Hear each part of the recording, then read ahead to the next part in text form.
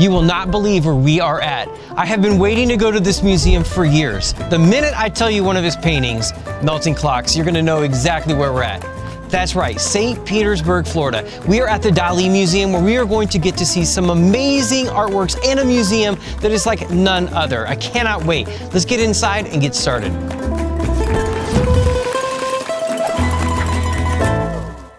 We are here with Peter Tush. So what is it you do here at the museum before we get to talk about this gorgeous, enormous piece? Yeah, I'm the curator of education.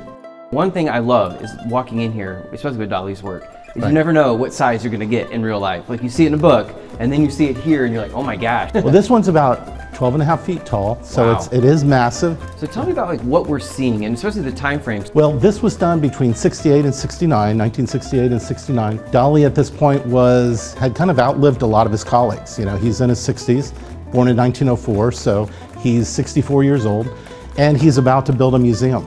He knows he's going to have a museum in Spain, in his hometown, and that's going to be his big project. So he has a little bit of time, and he decides to set himself to a task of creating a very ambitious work that really kind of summarizes his career. So this is called the Hallucinogenic Toreador, and the inspiration for it was the Venus de Milo, and in particular, a box of pencils. You know, so Dali would go to art stores and just buy supplies. One of the supplies he always bought were Venus pencils with the Venus de Milo on the cover. He was looking at it and he started to see a face. And so for the next 16 months, he and his colleague assistant more or less start mapping this out and build this incredible double image. Lots of Venus de Milos in here, but there's 31 of them. And the one that's right in the center who has the green shadow on her robe, that shadow actually becomes a tie of a bullfighter shirt. And so right above the green shadow, there's a round button. That's the button of the bullfighter shirt. And then in the body of the Venus, there's a shadow across her abdomen and belly that becomes the chin and the lips of his face. Her breast becomes his nose. And then her face has like a semicircle, like a shadow. And that becomes his right eye. And his left eye sort of fits just into that little nook of the first Venus with her elbow right here. He takes the most familiar image of female beauty, the Venus de Milo, and he pulls out the most masculine, virile Spanish figure, an amazing bullfighter. Yeah. It's one of the greatest illusions he ever made, and people see it and they just, you know, their minds are blown.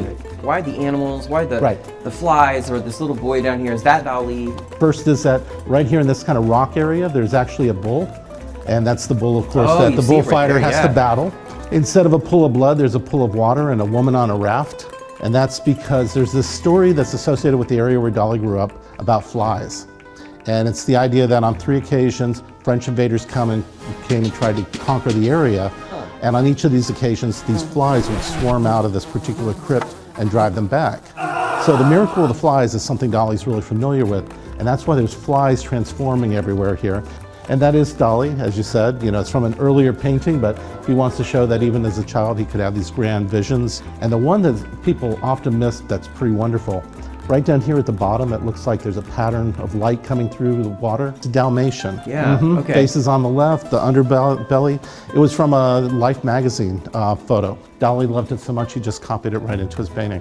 Wow. I mean, I don't know if 3D or the fact you could feel that depth, but the way he used it with even the colors, which doesn't fit, but there's something really pleasant about it. Well, part of the thing with the colored spots is that it's the coat of lights that a bullfighter would wear into the ring. Oh, okay. But Dali is definitely experimenting with kind of 3-dimensional effect. But for him, you know, it's like the summation of his career. Yeah. He wants to show people, showing earlier double images, he's making references to Cubism. Yeah.